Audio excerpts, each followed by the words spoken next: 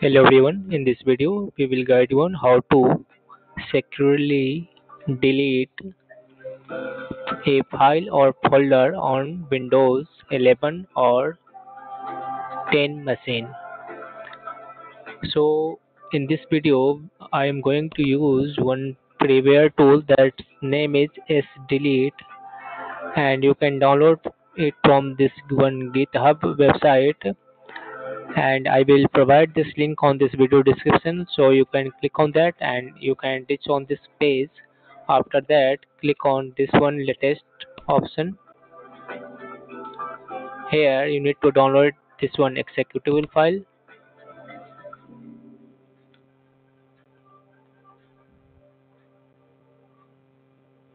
then launch it on your PC. If prompted by user account control, then click on the yes button.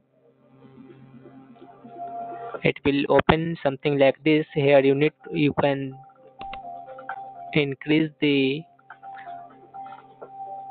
process time, or you can also decrease it by clicking minus or plus. You can increase or decrease how many times your file or folder should be replaced by a dummy file or folder while deleting from your Windows machine. So after doing this, you need to click on this one enable option, and if you change your mind and want to increase or decrease this one process, then you can change it from here. And after that, again you need to click on this one enable option.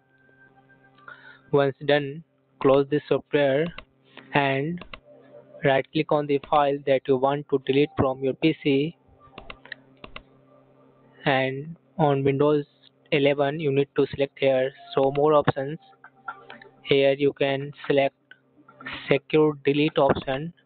This will permanently delete it from your PC and you can't recover it by any software or from recycle bin. Thanks for watching this video. If you are new to this channel, please subscribe GearUpWindows for latest updates about Windows and other things. Thank you. See you in the next video.